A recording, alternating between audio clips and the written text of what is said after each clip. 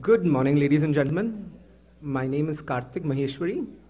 I'm a senior member of the Telecom, Media and Technology team at Nishith Desai Associates. And on behalf of everyone at Nishith Desai Associates, I'd like to extend a very warm welcome to each one of you. Firstly, we apologize for the slight delay. There's been some traffic incident on 405 because of which we were waiting for the conference is now being recorded. Some of the participants to arrive.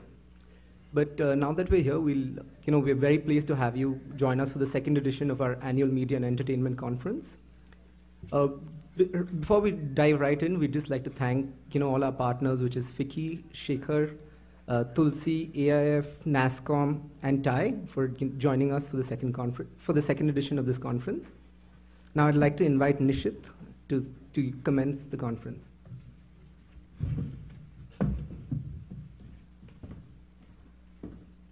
Good morning. Yeah.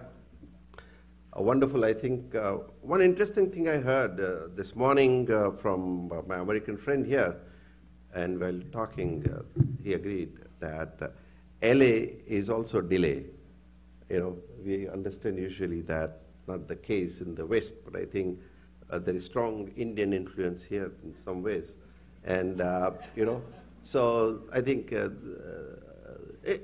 Deepak will, of course, tell you, always relax, feel relaxed, And I also believe that sleep, shower, and food never miss out. Flight may go, something else may happen, don't worry about it. So I think it's a relaxed setting that we are going to be sitting in today, and we are waiting for some of our friends to join us. But welcome to this second edition of this what we call Unconference, Future of Media and Entertainment in the midst of unpredictability. So traffic jam, accidents, some of these things are unpredictable. They would hopefully become predictable at some point in time, but at this point in time, it's not that predictable. It's wonderful that all of us at least are here. As you all know that we have chosen a kind of unconference format, and that means there is more informality than formality in the conference. Coming together, discussing, ideating. I think today the difference between our speakers and the audience has shrunk so much that often we do not know who knows more. At least I always feel that you all know more than what I know. And that's the format. So it's a freewheeling. Idea is to take our thinking, understanding to the next level. And the whole idea of this unconference last year when we started was to take ourselves from where we are to the next level, And there's so much happening around the world to take stock of what's happening today, what is likely to happen tomorrow and the day after, and so on and so forth. So if we can gaze into the future, I think first of all that itself is an exciting thing, Number two, if you can build something upon whatever you understand of the future, even though it's unpredictable, we can gain something. We can be prepared. I was, with Rudy Giuliani at one point of time, and he told me how did he handle a September 11th episode, and he said one thing, that they had planned for everything that is likely to happen in the future. Somebody will put poison in the water and some blast will happen at railway station or airport or stuff. Nobody understood, nobody thought that there will be ever some people going and flying directly into World Trade Center, and the second one then happens, people are shocked. But the way in which that whole problem was at least addressed was because they were prepared to do other things, They could tweak around some of those principles and apply it to the new situations which were completely unexpected. So they were ready. One of the interesting things he said, when something happens, you go as close to the site of disaster, but not so close as to burn yourself. Okay, it's very important for the top person in the organization to be as close as to those things, and all the police and everything that happened around, or fire brigades or whatever. But they were prepared, so they could tweak around. Situations will never happen exactly as to what you thought of. They will come in different form, different shape, different kind of ways. And all that you do is to be prepared so that you can meet with those challenges. Otherwise, you can get marginalized. You can be wiped off otherwise. And who knew that Amazon will come and Barnes and Nobles will go into problem? Who knew all the things that are seeing in the marketplace today just was really not expected 20, 25 years ago. But 10 years ago, there was a bubble in the Silicon Valley, and that bubble was because people imagined what is going to happen. Some of them died in the process, but at the same time, many of them survived, and those who survived did excellent job. Those who understood what is going to happen in the future, they shaped, they rechanged, they reinvented themselves, and so on and so forth. I do not want to go too long into the whole subject right now, but we have a very eminent friend, first of all, and a guest, Deepak, and Shekhar, of course. It's very nice to start with them. They are so inspiring. In fact, every time I sit with them, I go away with something new, some new idea and some new way of thinking, and I learn a lot, And may I request, Shekhar, why don't you start? And I think let's take off to this unconference. Yeah. Thank you. Thank you, Nishith. And dare I stand here when Deepak is sitting there. Come on. So, and we're running late anyway, and I'm going to invite Deepak to come and talk. And then later on, after Deepak has inspired you all, then Deepak and I will get into a conversation together. So welcome, everybody. Sorry we are late. Thank you, Nishith, and welcome, Deepak. Thank you very much. I asked Deepak, what will you talk about? And he says, whatever comes. So here comes whatever comes.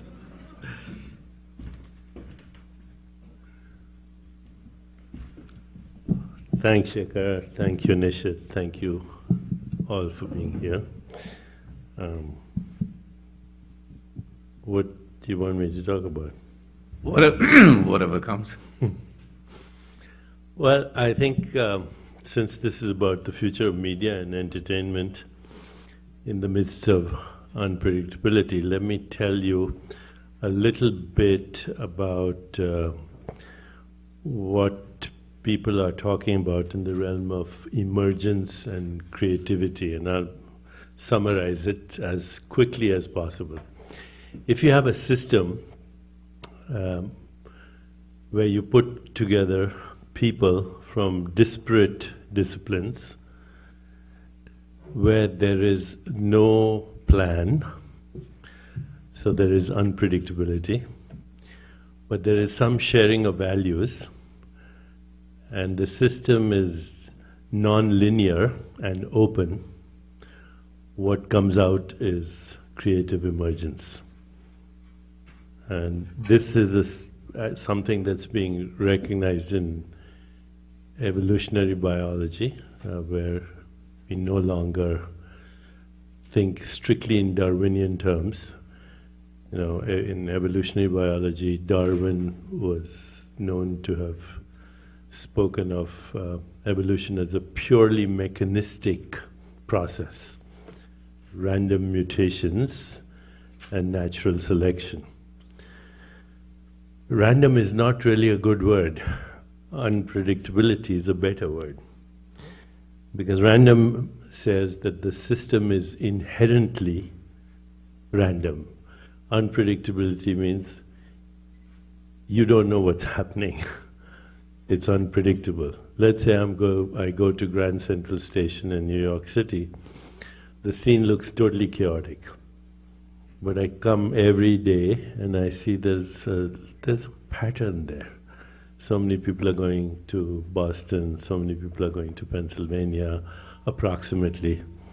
And once I start to discern the pattern, then what seemed random is actually not so random.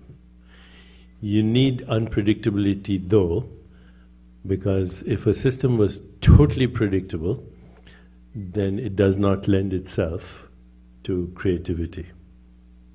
That's why no computer or no artificial intelligence system can ever be really creative. It can simulate creativity, but it can't be really creative. Creativity requires the element of consciousness. And this is another whole discussion, but as far as we know right now, there's no algorithm for consciousness. In fact, creativity is based on another mathematical principle, which those of you familiar with mathematics will recognize as Gödel's theorem. So Gödel is the great mathematician from Germany who, a long time ago, proposed Kurt Gödel. The theorem is known by his name. He said, if you have a sufficiently elaborate system of mathematical theorems, you will always find a theorem which is true but cannot be proved. I'll repeat that. A theorem which is true but cannot be proved. So normally when you do mathematics, one theorem follows the other. So let's take a simple thing, simple geometry. To get to Pythagoras' theorem, you start with simpler theorems and they progressively get to there. But if you have a sufficiently elaborate system, you'll find a theorem that's there that even the mathematician who derives it says, where did it come from? He has no idea because it has nothing to do with the previous theorem. And yet, intuitively, it rings true for that person, for the mathematician. If he then adopts that in his framework, he can progress. If he doesn't, he's stymied. It's the end. Gödel's theorem is recognized now as one of the most important theorems in mathematics. And since we assume, anyway, modern science assumes that mathematics is the language of nature, then it suggests that nature herself is creative. And if nature is creative, then nature is conscious, because you cannot have creativity without consciousness. Our creativity and our consciousness is an expression of nature's consciousness. To the extent we are comfortable with unpredictability, and we can align ourselves, and I'm coming to my agenda now, we can align ourselves with nature's intelligence through a still mind, which is meditation, and bring our intelligence to the level of being. Because while thinking is an overrated attribute that human beings have, and while thinking and feeling is even more intelligent than thinking, because thinking is all here, feeling is here, but even more intelligent than feeling is just being. And when you're in the simplest state of awareness, which is just being, that's where there is this proliferation of uncertainty. That's where there is the proliferation of chaos. A favorite word of Shaker, chaos. So in the proliferation of chaos, in the proliferation of creativity, but shared values, not even shared goals, shared values. And that is an important distinction. Shared goals is what you want to accomplish, that you have an agenda. But shared values is, let the universe express its creativity through you. Surrender to the unknown and see what emerges. So that was what I wanted to share with you as item number one. Mm-hmm. Item number two, can I continue? Yeah, no, absolutely. Okay, We want you because to you can then comment on that, okay? Yes, absolutely. Okay, so that's the first thing. A dynamical, chaotic system which is open, which is unpredictable, which has shared values, and in which the people participating have the ability to transcend. Item number one. Second item is that what emerges is a story.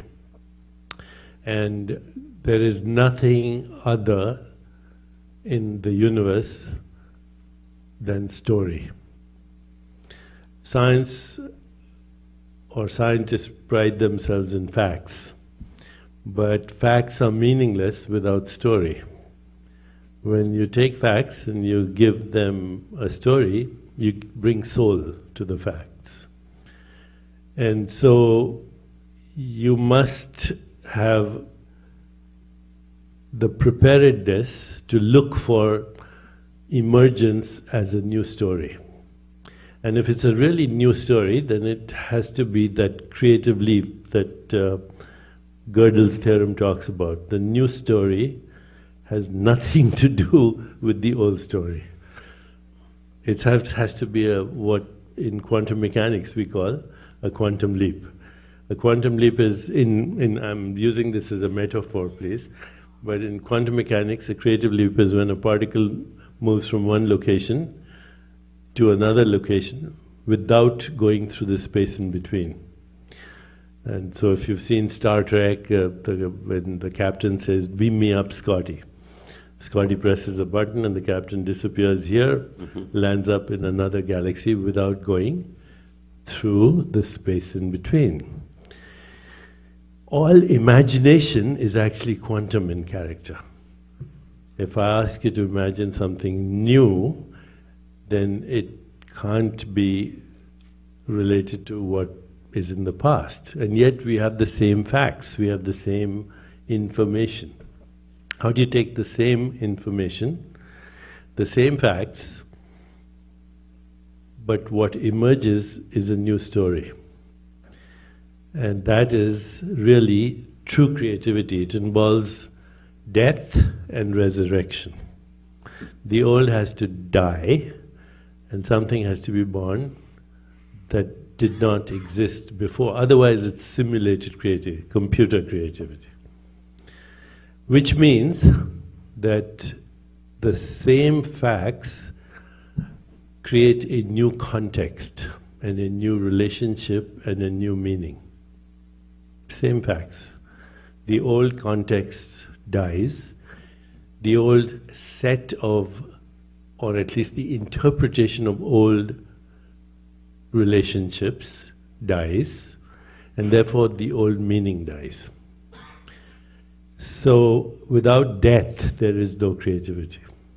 Now in our tradition, in the Vedantas, our physical death is ultimate creativity.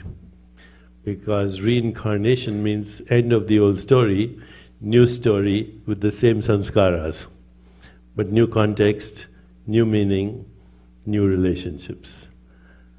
And every act of creativity, therefore, must involve death, which means relinquishing the known and not be burdened by the known, but stepping into the unknown with total non-resistance, with total acceptance, and with no anticipation. If there's resistance, if there is a burden of memory, if there is anticipation, then it's not death. And if it's not death, it's not creative. So my career started with medicine, and I'll end with this. So I talked about emergence and creativity, the mechanics, but I'll relate it to my own experience. So I'm trained as a physician, and then I trained in neuroscience and neuroendocrinology. And when I started seeing patients, I realized that outcome from disease was unpredictable. And actually, you could have two patients who had the same illness, saw the same physician, got exactly the same treatment, but some recovered and some died. That was despite the fact that everything was the same. But in their minds, there was a different story. There were a different context, different meaning, and it occurred to me at a certain point that healing was a creative response in consciousness that led to a creative response in biology. And so that has been my life's career, trying to bring storytelling into the field of medicine. When patients come to see physicians or their doctors, they come with a story. And unfortunately, there's no listening to the story. There's an impulse, the way we are trained, is to write a prescription. But unless you listen to the story and you help the patient reframe the story, reinterpret the story, allow the old story to die, create a new story, there's very little chance of healing. And so that has been my career for the last 30 years. And at the end of this morning, I'll show you a short video where that's going in what we're talking about, in my field, which is the story of well-being. Not only well-being in the individual, but well-being at the workplace, well-being in society and communities, and well-being in our world, so desperately needed. Yeah. Okay? Thank you. Thank you. Thank you. So we'll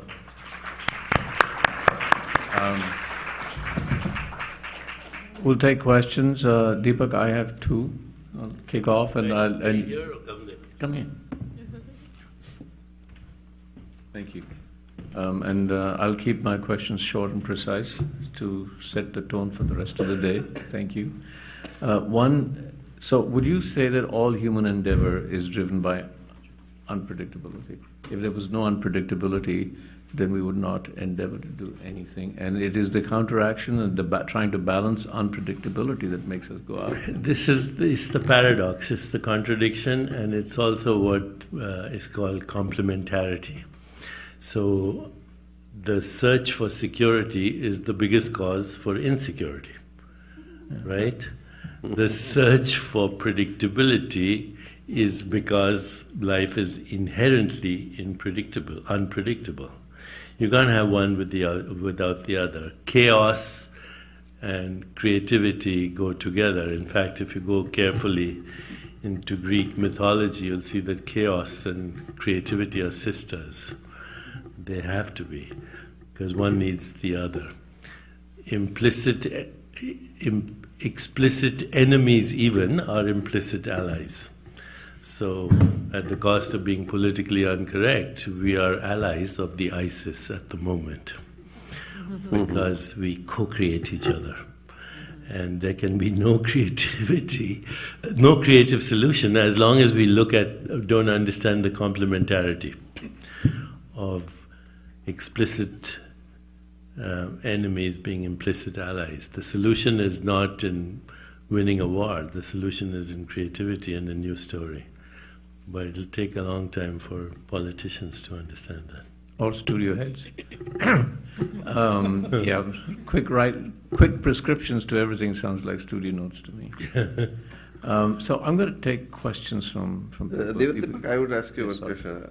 I think this whole issue on ISIS, you talked about, what do you think should be our response to ISIS situation? That's politics. Well, I think, first of all, you have to understand if you use the same methods that created the problem to find a solution, and this is our collective psychosis, we've been doing it for thousands of years, okay? The history of civilization is the history of this, what is happening right now, except that we have mechanized death and capacities for destruction that never existed before. You have to get inside the mind of your perceived enemy and see what they see as their truth. And unless you can actually totally understand that and even empathize with that, because everyone's doing the best they can from their level of consciousness. Unless you can go inside that mind and emotionally feel what attracts, what is the story, and having understood the story, you have to participate with them in the creation of a new story, not as a condescending missionary, but as a participant in that. Now, what I'm saying is hopelessly impractical for most people. Okay, but on a small scale, if you take students, like right now, I came from New York. I spent 2 days with the Jerusalem orchestra. What is it called? The Jerusalem Symphony of some kind, but it's not. Philharmonic. No, it's not the big. It's a student orchestra with Arabs, Palestinians, and Israelis. Junior Philharmonic. And they create their own music. And I was with them last week, and they fight. They travel in a bus together. They argue. They are morally outraged by what the other is doing, but then every day they have to sit and perform as a team, and they have to create music. And so while they disagree with each other, while they are even sometimes angry with each other, by the way, they're all teenagers, so there is even more turbulence, but what they're producing is amazing music, and they also understand each other. They have empathy. There's the seed of a creative solution in that little microcosm. How do you take that and make it, scale it, is a huge problem. I know I would love others to ask questions as well, just to extend this, because this has become a global problem, and a typical response to things like ISIS has been violence against the violence. Do you think that non-violence could possibly also address this problem? Not in the sense of passivity. I mean, what is happening is inherently evil. When you have beheadings, and when you have people being killed the way they are, inherently it's wrong. But passive non-violence is not the solution. I think creative non-violence. Yes. Excellent. Deepak, you've often said that a society that's lost connection, a deeper connection with its own mythology, tends to create mythic figures to fight against. Can you explain that? Yes, we are desperately in need of mythology. If you look at the word myth, etymologically it comes from the word mata, matrika, mother, meter, time, measurement, music, Maya. Maya, very good word, because Maya also means to measure. So mythology is what the collective imagination of a culture uses to explain the ineffable infinite. The infinite can't be explained, nor can the infinite be described. Therefore, mythology captures on the one hand, it embodies the highest aspirations and longings of a collective imagination. Gods, goddesses, Lakshmi, Saraswati, Athena, Aphrodite, the embodiment of sex and beauty. And look at all the great gods and goddesses. But they would be useless if they didn't have the asuras, if they didn't have the demons at the same time. They co-create each other. That's what makes mythology interesting and inspiring in many ways. It has the divine, it has the diabolical, it has the saint, it has the sinner, it has beauty and truth and goodness, it has evil. And if you look at mythological stories, whether it's the Mahabharata, the Ramayana, or the great Iliad, or all the Greek mythologies, you will see that this tension between the forces of light and darkness is the play in every good story, right? Whether it's a movie or a film on television, this is the play between light and darkness, sacred, sinner, divine, diabolical. But the good guys, the forces of light must not win. If they win, it's the end of the story. Okay, they must keep winning, but they must not win. The forces of darkness must not lose, but they must keep losing. But they're always at the edge. Okay, that's what makes a good story. There's a backstory, there's a present story, there is a place to go to, there are stumbling blocks along the way, there are challenges, you keep falling, you keep getting down, occasionally you lose, but you win more than you lose. And then when you get there, you get to the mountaintop, it's still not the end of the story. You come back to tell the story to others. That's the classic hero's journey that Joseph Campbell spoke about. So in places where there is a lot of violence these days, in places where you have tyrannical regimes, in places where you have despots, these people who are the leaders in these places, it doesn't matter Osama bin Laden or whoever else you think of as a despot, they are mythical figures. Okay, they have captured the collective imagination at that point in history and in time, so they actually embody a mythology. And to vanquish them, you have to have mythical figures of at least equal stature. And they can't be from other countries, they must emerge from within the country. Okay, so the best strategy then would be to identify the potential for mythical figures in that kind of a culture, and usually they emerge not from the realm of science but from the realm of art. Why? Because, and actually the tyrants know this, Shekhar, they're afraid of the artists. Okay, they are not afraid of the scientists. They tell the scientists what to do. Okay, but they are afraid of the artists. Every despot, every tyrant is afraid of who is speaking with a rebel's voice, and if it's an artist, they are scared. That's why they have do everything to avoid the internet coming, or direct TV, or whatever, MTV. They're afraid of that. But in today's world, you can't control it. All the boundaries are gone. So this is the nice part right now, where the future could be, that those kids in Iran who are under the age of 25, whose imagination is blossoming right now, they know what's going on in the world. In fact, recently I met a young man who created an app called Anchor Free. It was a free app, and he, in business school, decided that he was going to not do business unless he could reach 1 billion people.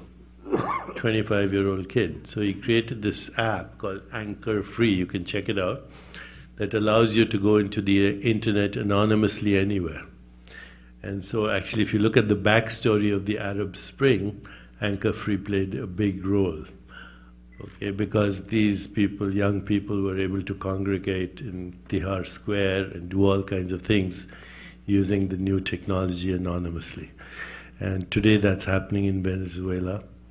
It's happening in parts of the Middle East, maybe not rapidly enough, but the future is through mythical storytelling and the coming together of entertainment, art, science, technology. I have a meeting actually at the Vatican in a couple of months, where the Pope has invited about 25 people to talk about the confluence of art, science, technology, religion, and spirituality. So that's a very progressive Pope. Okay. I'm going to take questions. Precise, concise, wonderful, brilliant questions. Anybody? Yes. This is an unconference, so I think everybody could be speaker, but just don't make it too long, so that everybody gets chance. That's the only reason. But I would question, comments? Yeah. It's all, you are all speakers as well. Great. Great to see you, Deepak. Shaker, thank you. I have two questions, but maybe let me start with the first one, which is media is at the same time a reflection of humanity and society, but it's also a projection of where it's going or where it ought to go.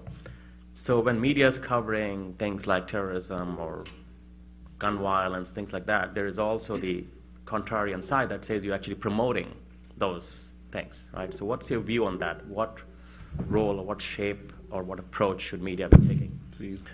I don't know if you watched President Clinton's interview yesterday. I don't know which channel it was, but he addressed your concern that he said never in the history of the American election has the media actually addressed issues. Never. It's always addressed scandals. Okay, and it's always addressed melodrama. And so this is a huge problem with the media that is actually now creating the politics of the next election too. I mean, Donald Trump is the #1 runner. It's a media creation. Yeah. Okay. So what do you do? And the idea is today, what you can do is you can make this media irrelevant by the democratization of media, which comes from people. Okay. And that's happening, by the way. It's not happening fast enough, but who goes? I don't read the New York Times anymore. I go to the internet and see. Even I get news from Twitter before I get news from the media. So I think the more we see the democratization of media, the better. And also, there are, of course, with democracy, there's again the problem that it's the average of the banal, usually. But some people can use the internet and media marketing in a way that is very effective. So again, last week I was with a young man in New York. He has a branding company called, what is it called? It's called, his name is Raji Thomas. He's a Malayali living in New York who created a new branding company. I went to see him because we were trying to create an event for peace on November 21st, which was International Peace Day. So he had lent some money to an Indian filmmaker to make a Malayali film.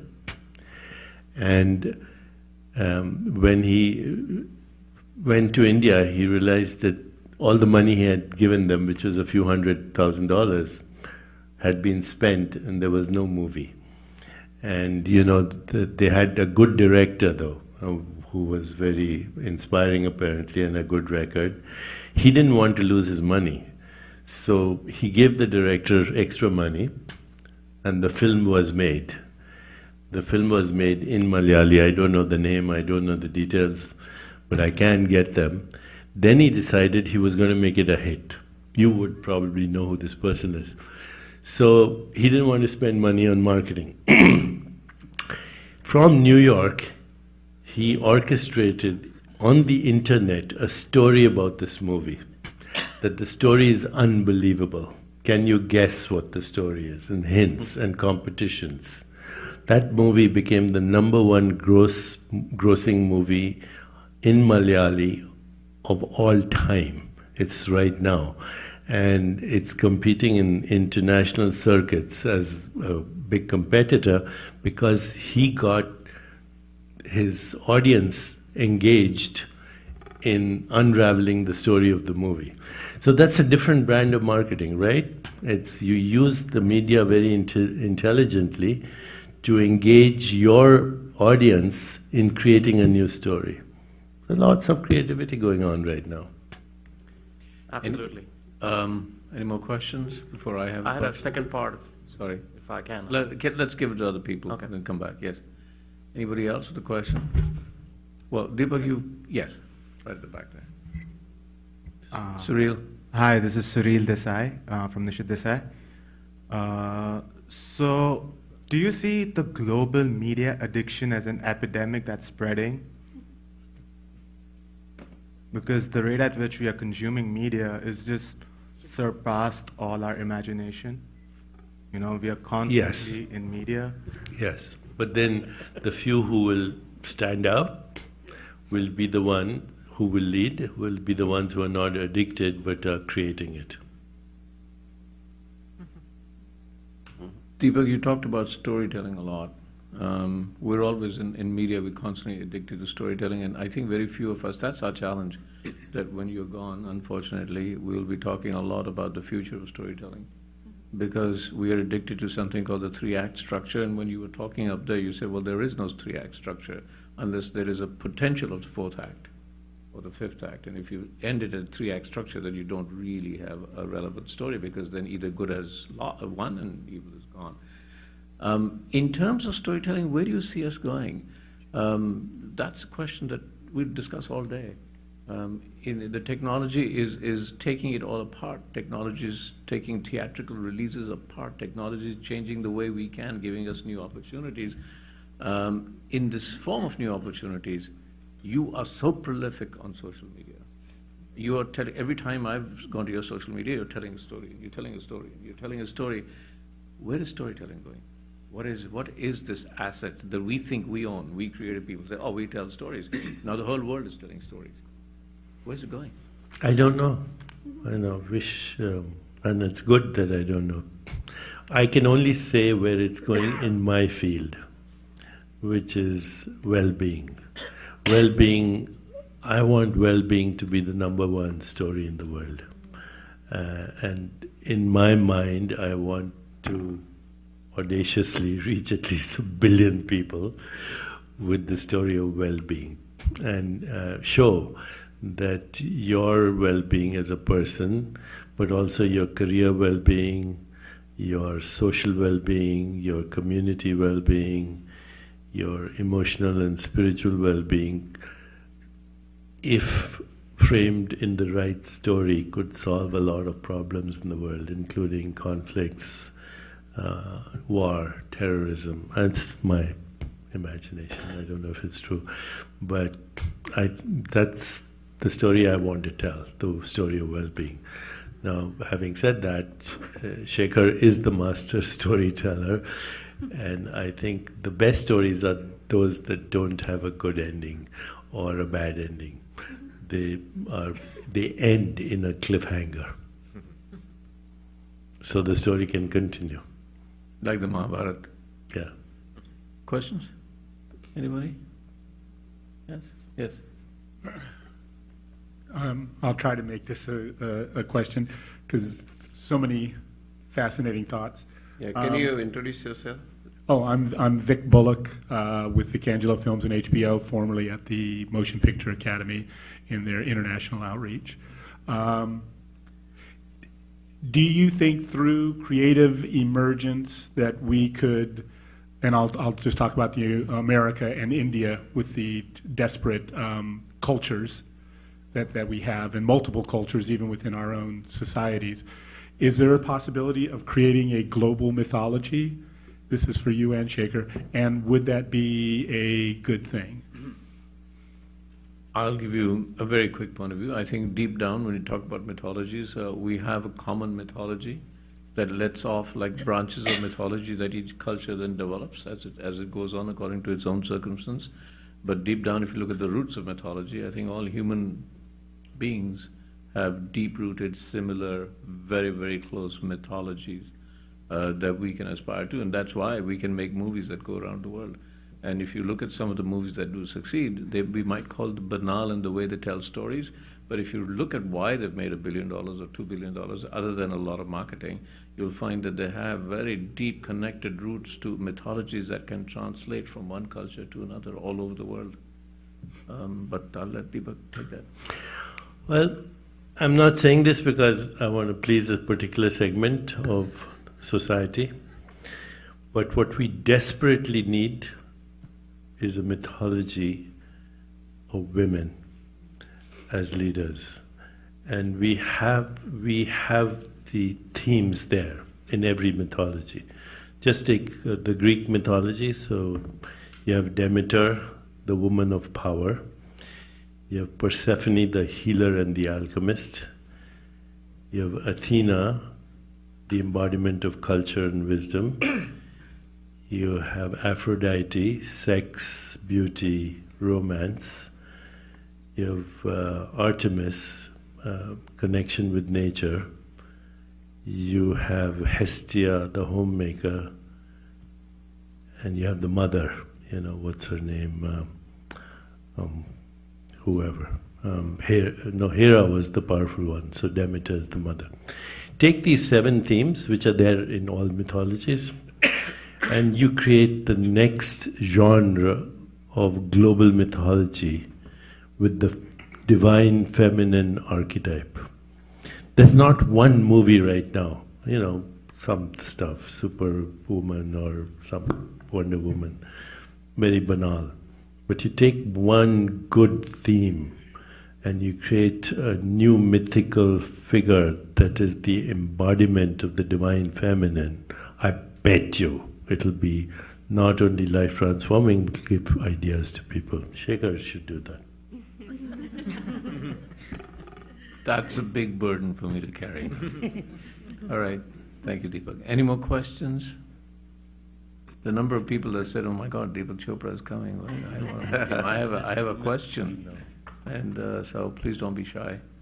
I know you all want to do one-on-ones. He doesn't have time today, but he can do it. Yes, go on. The question is... Can you introduce yourself? Yeah, my name is Ravi Tilak. I work for American India Foundation as a trustee. I'm trustee of that foundation. My question is, what is at the root of terrorism? And the second corollary question is, since media and entertainment has made zillions of dollars on the business of projecting terrorism, do you see any trend within them to address the bottom line causes at the root of terrorism? Very good question. Well, the facts, I don't know the answer, but I can tell you what the facts are. 50% of the world is radically poor. Less than $2 a day. Okay. Of that, 20% is less than $1 a day. So, it's very easy to be where we are in this beautiful room and live with, check in at the Four Seasons while the rest of the world is in misery. I mean, that it's not only true of India, it's true of everywhere in the world. We are not addressing the real issues, which are radical poverty, which is exploitation of women and children, the slave trade, which is social and extreme social injustice, which is despoiling the environment. And in the midst of that, this emerges because, there's a reason why the word fundamentalism exists, and that is fundamentals have gone in our society. We have barbaric behavior, primitive behavior, and we have modern capacities. We have drones. We talk about terrorism from, which comes from certain parts of the world. But I have met people who tell me, these are people formerly from the State Department and other places. You have people living in Iowa who go to work every day, sit in front of a computer, press buttons that direct drones in remote parts of the world, kill hundreds and thousands of innocent people. They take a cigarette break and a coffee break, and then they go home and sleep comfortably and play with their children. If that is not collective psychosis, then what is it? So I think as long as we take sides in this terrorism thing and do not address the systemic disease that we have, there is no solution. And the media's responsibility would be to therefore tell these compelling stories in a compelling manner. and to actually speak to the part of us which we all have, which has love and compassion and joy and empathy and desire to connect with others. Shekhar, you will have some comments on this? No, listen, I completely agree with what Deepak is saying, and sometimes people ask me, why do you live in India? And I say, well, the contradictions of the world exist in one place, and I find a story wherever I shift my gaze, I find another story. And the stories are always about contradiction. Unfortunately, with people who make the decisions, I mean, I'm very concerned with water issues. And what I keep saying is that as long as you, the decision makers, are getting water in your taps at call whenever you want, you're not going to understand what it is like to live in a place with water not available to you, and you have to walk 12 kilometers or 12 miles every day just to get a piece of water. And then these are women that do it, girls that do it. They cannot go to school, not because we cannot provide them education, because we cannot provide them water. So the deprivations that I'm talking about exist. If you go to Mumbai, the deprivations exist across the road. They're not some other country that it's happening. It's just you really look across the road. And so sometimes we find ways to create walls between us from our own environment. And so where does your house end? What is the walls? Where do you live? Do you live in your house? Do you live in your village? Do you live in your city? Do you live on this planet? And if you, everything else, the division is artificial. It's in your mind. You can create it wherever. You can sit in a car and drive and roll up the windows, turn on the air conditioner and drive through a slum and assume that the slum does not exist. So, yeah, it's a division that we create so that we don't feel guilty. Guilt kills us, so we don't want to feel guilty, and we try and drive guilt away. Sorry, go ahead. Carl? I've provoked people enough now. Yeah. Yes. Carl? Should I go? Yeah. Introduce yourself. Yeah. My name is Carl Mehta. I'm an entrepreneur in Silicon Valley, founder, CEO of Edcast. So I very much agree with Deepak that ending poverty should be the human rights issue of our times. And last week I was at the United Nations, where 193 countries, for the first time, they all signed the Sustainable Development Goals for the next 15 years, which are replacing the MDGs. And most of the issues that you mentioned about gender equality, ending poverty, they're all part of that 17 goals. Given the fact that we have 7 billion smartphones today in the world, how do we get great storytellers like folks like you to bring that amplification of those goals and how it can be solved in a constructive way in new media, directly speaking to the audience rather than the traditional media, so that we can all work together in actual implementation of those goals? The fact that we now have, for the first time, the heads of the states and everyone who has signed off and said that we are going to implement on these goals. I would definitely give up on them first. Because it's all talk. I mean, even the MDGs, where are we now with the MDGs? And this year was supposed to be the target year. I think, though, what you can do is, and what you've raised right now is a very important thing. Can we expand this conversation we're having and make it critical mass? And yes, we can. With the right technology, with the right people, with the shared values, as I said, not the same goals, keeping a system unpredictable and seeing what emerges. If you expand this conversation, there are many creative, compassionate, imaginative people in the world. They'll take it to the next level. You don't even have to worry. But you do have the technology to create the ecosystem.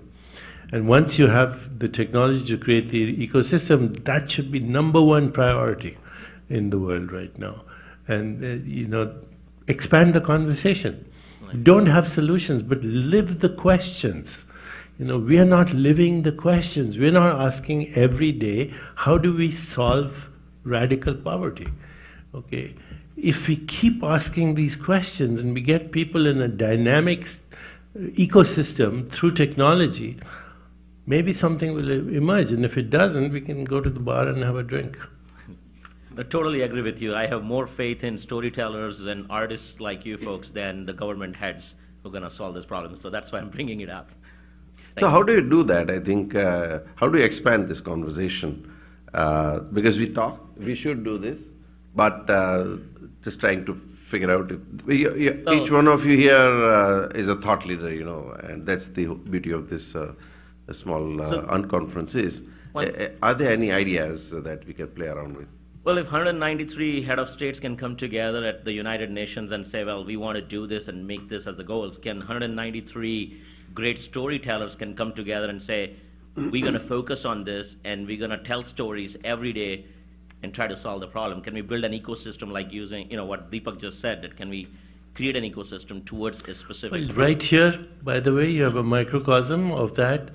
Do what the Pope is trying to do, right, which is amazing, bringing scientists, artists, spiritual and religious people and technology people together and see what comes out of it. That's a very big initiative. And, coming from the Vatican, it has a little force behind it. But it should come from entrepreneurs. It should come from technology people, because the technology people have the resources to make this happen. It should come from where you are, Silicon Valley, and bring together and create this critical mass in the world. Well, later this afternoon, I'll demonstrate an application that can help to do that. Okay, good. Thank you. And so next year's theme, I think we'll pick up some of those ideas. Let's bring some of the other people together. Yeah, please, your name and little introduction. Hi. There we go. I'm Reena Ismail. I'm a composer of I'm Western music and also Indian classical music. I work between those two genres. First, I just want to say thank you so much for what you said about women. I think it takes both men and women to make this change, and it's really important. Thank you. My question is, we talk a lot about narrative storytelling, about telling stories through the media, telling stories through films, which are kind of narrative. And working in music, I work a lot with non-narrative storytelling. And I was really glad to hear your story about the Jerusalem Symphony, those kids. And I'm wondering, what your experience is with that and the power of non-narrative storytelling in its own way to kind of create a different narrative, if you will. I'm not sure what you mean by non-narrative. Story is a narrative. There's a difference between plot and narrative. Well, perhaps, more abstract, in the sense that a piece of music doesn't have, a plot to it. Yeah, I think that some of the greatest art, whether it's a painting has a narrative, and it's because I am able to listen to your music, and your music may not have a narrative, but till your music can create a narrative in my mind, I don't hold on to it. Now, a narrative does not need to be a story, because we've actually vulgarized the word story to mean a 3-act structure or something. It can be bits of emotion that I get. And when I absorb those bits of emotion, they provoke in me my own stories of my own self. And then the whole thing gets together. So I can go on listening to Mozart's symphony. And each time it creates a story that I perceive that maybe Mozart did not have in his mind. And that's the beauty of music. And that's the problem sometimes when we filmmakers go on to make films. We are forced to tell you the plot and hit it on the head and say, feel this, take this, close up, here's the dialogue, here's that. The beauty of, say, Van Gogh's paintings is he had a narrative in his mind, but when you stand in front of the painting, you are getting a narrative of your own life, and that is a story. So unless design is a story, you look at a chair, a beautiful chair, it tells you a story. Everything is a story. You are a combination of an ever-changing, constantly fluid idea of stories all the time. So I actually am jealous of composers, because they're able to create a vast amount of stories in their listeners. And we filmmakers are forced to create much narrower stories, and therefore we try very hard by creating subtext, but you play with subtext. It's all subtext.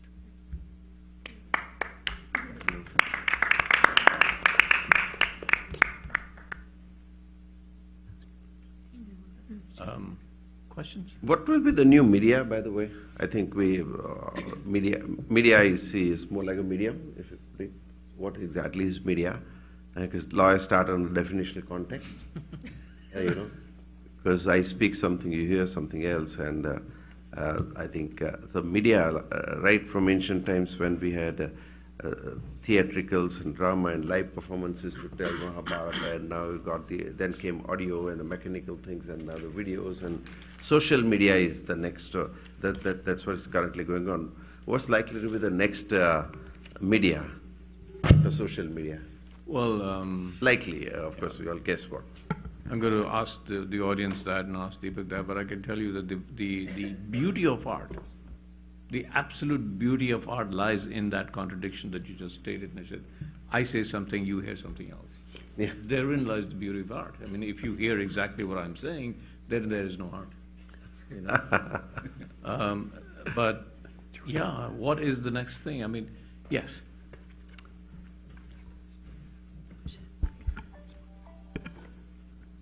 Hello, yes. My name is Kate McCallum. I'm with the Producers Guild of America, as well as a company called Vortex Immersion Media.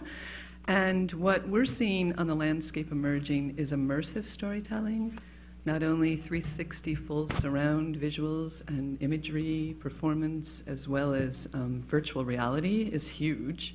It's coming, and I think the power of virtual reality is going to be extraordinary to open empathy and compassion in the participants that are experiencing it. Already people are using it for journalistic purposes. There are artists that are out recreating experiences so that you can put yourself into a situation like being in Syria during a riot and actually be present to the reality of the challenges that we face in the world, whereby this division that you speak about, we're able to fully be present to almost a realistic interpretation of a 360 full experience. So I think that as we look at the continuation of the media landscape, that these story worlds are what we're looking at, and then all the different ways that we can express our stories through multi-platforms and new media technologies that are continuing to evolve. So we don't lose traditional, but we add to it. So we have a feature film, but we also have an extended version of that that's experienced through online or virtual reality or 360. So I think that we're in an extraordinary time to be able to address many of the challenges that we're all talking about today through the potential of these new formats. Yeah. Anybody else?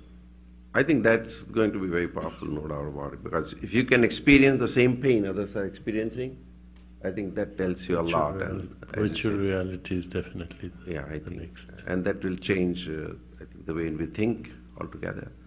So it's in fact, in the afternoon, we are going to hear Alex Bagdal. I have a question. Sure. And it's a question to myself, because I'm getting into virtual reality and we're working on virtual reality. We've discussed that often. I sometimes wonder, are we actually taking away the idea of interpretation the more immersive we get? How do we hold on to the idea that that what you're experiencing should only be 10% of what you imagine? When my grandmother used to tell me stories as a child, I was completely immersed.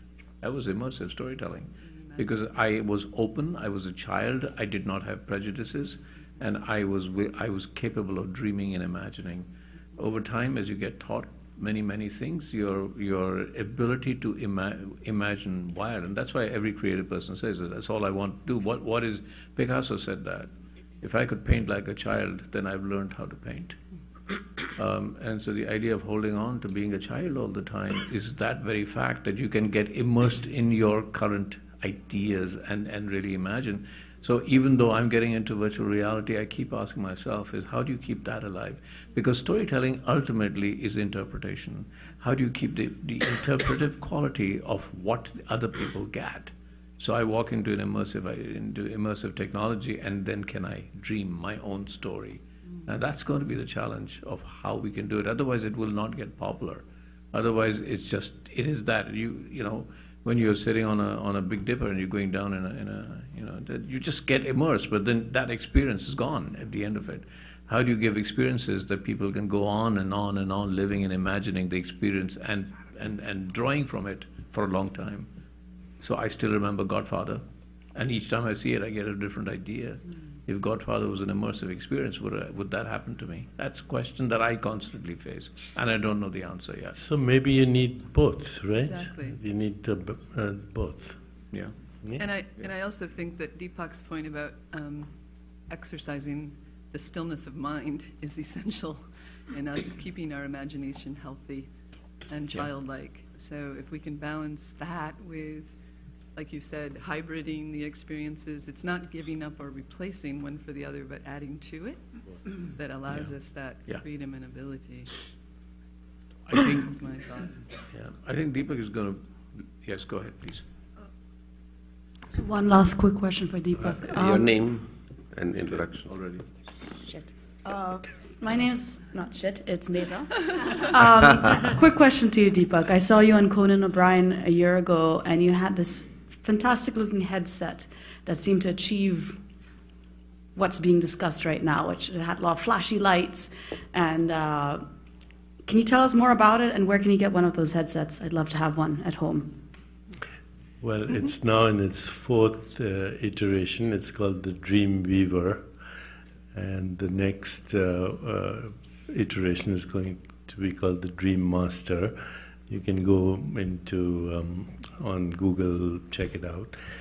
But what it is, it's a technology basically, which feeds in sound and binaural beats. You know, binaural beats are beats to the brain that are slightly disharmonic, but they quickly take you into a delta wave or theta wave brain waves. And then it also, if your eyes are closed, and they better be, it flashes lights at a high frequency, but slowly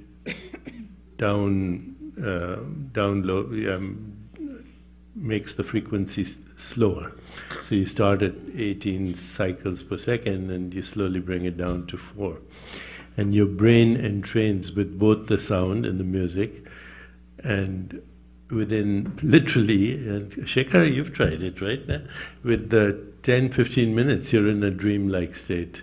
And many people who are exhausted actually go to sleep. So this is going to be the future technology, no sleeping pills, using technology to induce altered states, not necessarily transcendence, because there's no substitute for authentic meditation, for transcendence.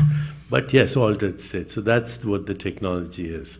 But right now, there are many technologies. This is only one. So there's new technology from MIT called Muse, which allows you, familiar with that, right? Allows you to look at your brain waves and through bioregulation, regulate your brain waves.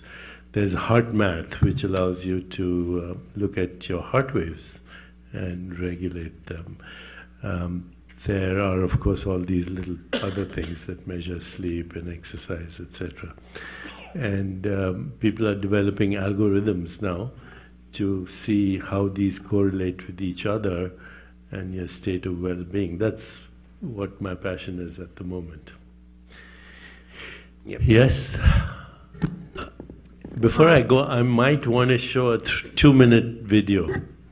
Hi, I'm Rashika. I'm mainly a screenwriter, and I actually listen to binaural beats every morning, and I've read a lot about it in the sense that apparently I listen to 432 hertz, but I've read that there's sort of this conspiracy that everything on the radio and television and satellites and the sounds around us are tuned to against 432 hertz or against the actual frequency of the universe. So I was just curious what your thoughts are on that, if you could validate that, or... I'd like not to believe that, yeah. But one of the things that people are discovering is that every emotional state has a certain frequency. So 532 is the so-called love frequency. And oh, that's good. I 532 you. You can look at this frequency in honeybees and, you know, when people fall in love, etc., etc. So, yes, this is a future technology that is emerging. And be on the lookout for that. There's a little thing that I'm looking at right now called the Love. Shekhar will love that. It's called the Love Tuner. So you wear it around your neck, and you actually can resonate at that frequency by blowing into a whistle, and it makes this wonderful sound. We'll see. I don't know. So what I wanted to show you is a video, and I'm actually embarrassed to show it now because Shekhar is sitting here. It was made 12 hours ago on a whim. What I'm trying to do is bring together technology, social well-being, physical well-being, and ultimately purpose in life in trying to create what we call a well-being index that would be dynamic. So it would take data from you on a daily basis and ultimately create a well-being index for you. At the center, we have people who actually every day practice all the at our center, practice all the principles of well-being. So this is an app called geo.com, gio.com, and I want you to look at it. It was made just on the spur of the moment, and it is, I'm sorry to say, at the moment elitist, because it doesn't address the big issues that you spoke about. And we need to go beyond this elitism, but then hopefully we can bring the elites to help with those issues too. Do you have it somewhere here? I see if you...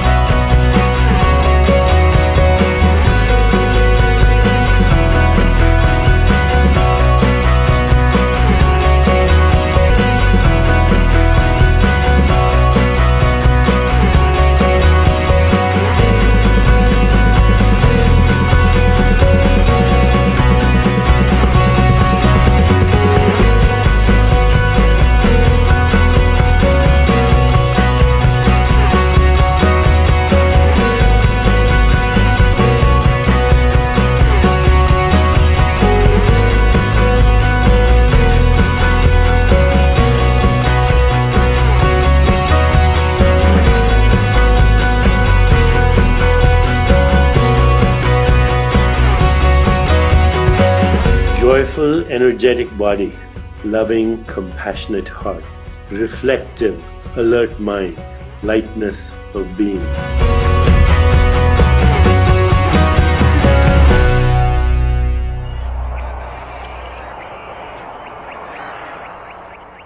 Wow, that's lovely. No.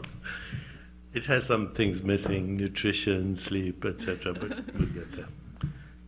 So wasn't this good? The session, how was it? Great. And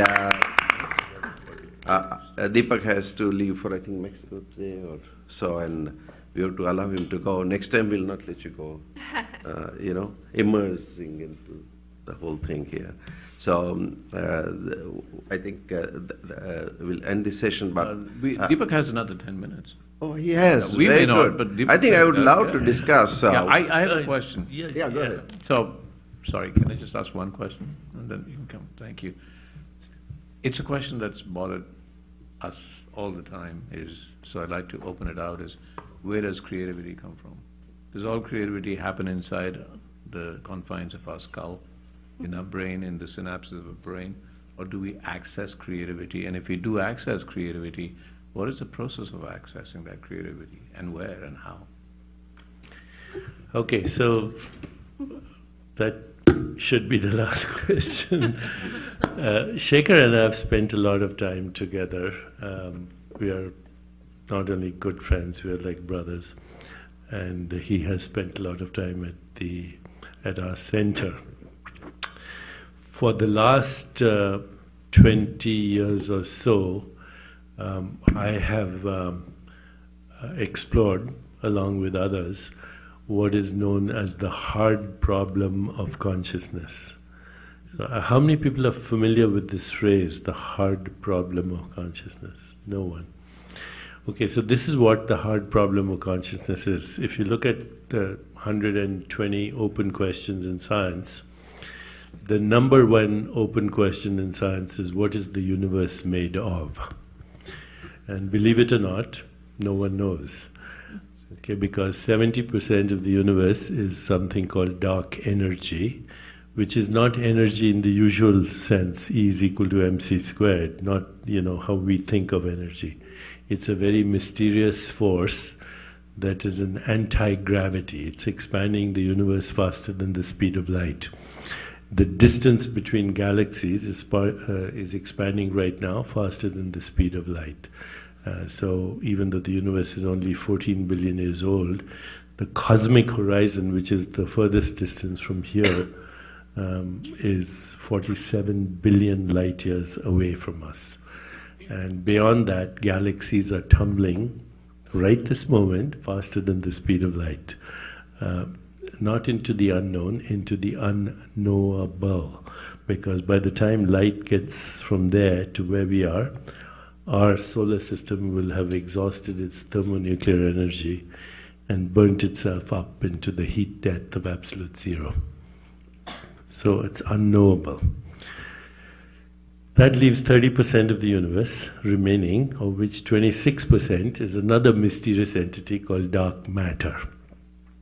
And the reason it's called dark matter is it's invisible. And the reason it's invisible is it's not made of atoms. It doesn't reflect light, absorb light, emit light, or have anything to do with light. So why do we call it matter, even though it's invisible, intangible? It seems to bend space-time in the same way as regular matter, so it holds a galaxy together. It's the scaffolding of a galaxy. If it didn't, the universe would fall apart. The solar system would fall apart, your body would fall apart. That leaves 4% of the universe, which is atoms, carbon, hydrogen, oxygen, nitrogen, of which 99.9999% is invisible interstellar dust. So again, we don't see it. It's mostly hydrogen and helium, which hasn't fused to become regular atoms, to become stars, to become galaxies. And according to modern cosmologists, that part of the universe's evolution is over. It will never fuse to become atoms. So the visible universe, which is hundreds of billions of galaxies, and literally hundreds of billions and billions and billions, I could say that forever, stars, and trillions of trillions of trillions of planetary systems. Our modern cosmologists say there are about 60 billion habitable planets in our own galaxy, according to them.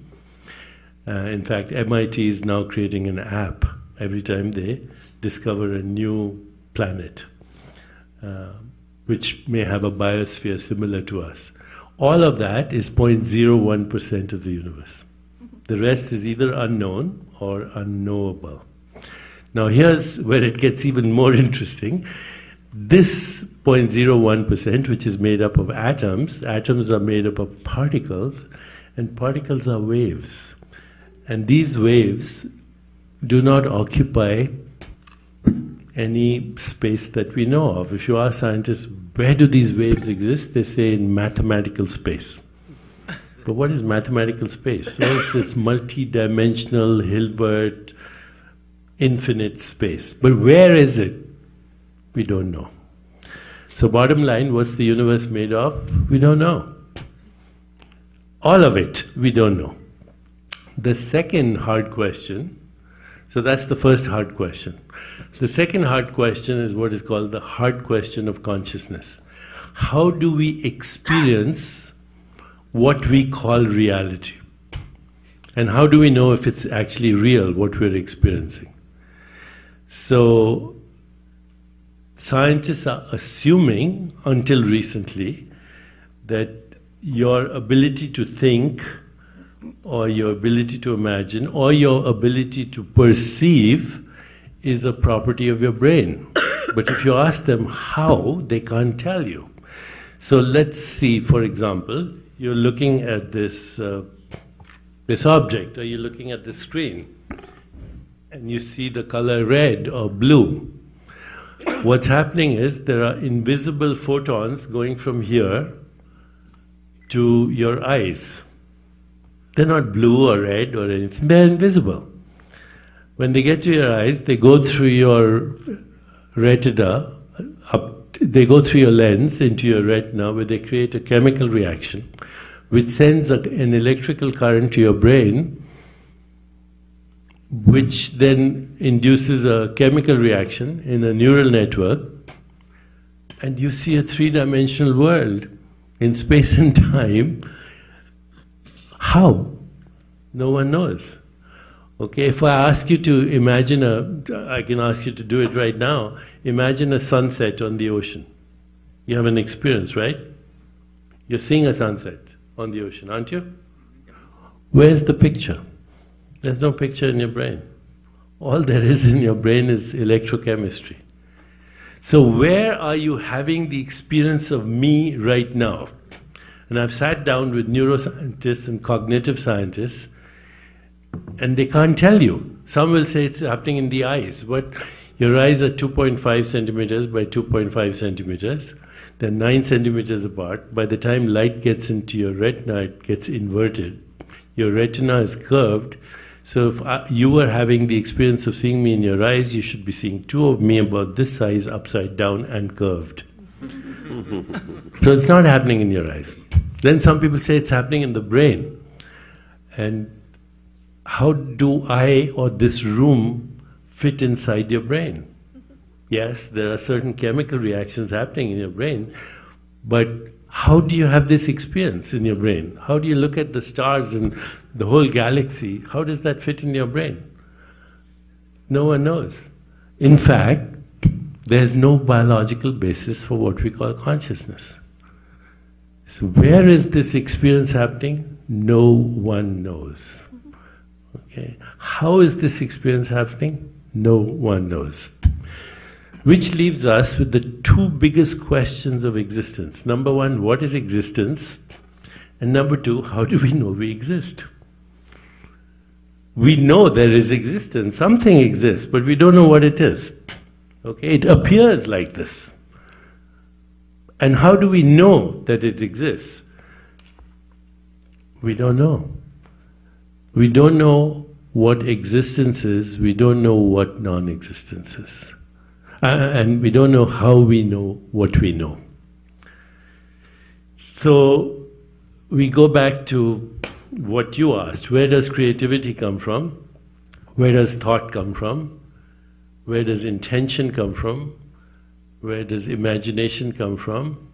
Where does insight come from? Intuition, awareness, we don't know. Now, our Indian great sages said, it's the Chit Akash. Okay, so Akash is the Sanskrit word or Hindi word for space. And Chit is imbued with consciousness. So the emptiness of space is not just a void, but it's the womb of creativity. It's where the universe is coming from right now. But even that has a problem, because as Einstein explained, if you took away all the objects of the universe, let's say you took every material object away, you wouldn't be left with space. Even space-time would disappear. Because in order to experience safe space-time, you need objects. If you take away all the objects, space-time disappears. What is left is totally dimensionless. What is it? No one knows, but that's where probably creativity is coming from. All right, thank you. So this was the unpredictability of time in experience here. Thanks. And Deepak, really thank you so much. Really appreciate your finding time and being with us. Yeah. And okay, so we apologize, but that was very fascinating. Let's give him an applause as he walks out of the door. Yeah, I have. We talked yesterday.